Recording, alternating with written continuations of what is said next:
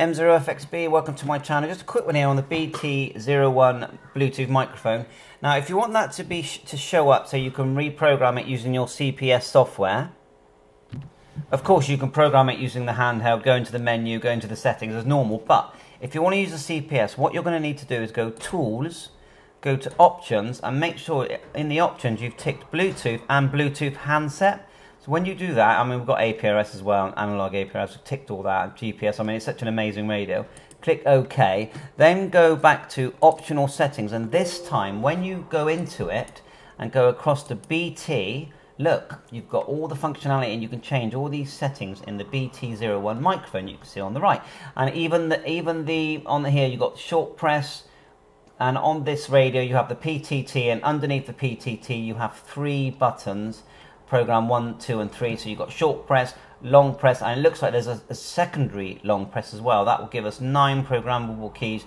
You've got mic gain, backlight duration. Look at this one here. You can choose on the up down, it can be volume or it can be channel frequency. That's the buttons on top. The middle one is the power. You've got another one here for RX noise reduction. That'll be interesting.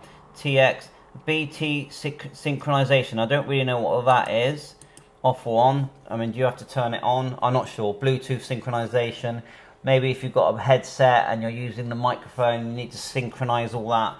Otherwise, you get like a weird feedback or something. But I think it's well worth knowing this because you know, we want to know we can just sit at our computers and program our BT-01 microphone using the software. We don't want to be sitting there fumbling with a handheld for so long. And also this way, all the settings get saved and you can then send it to the radio.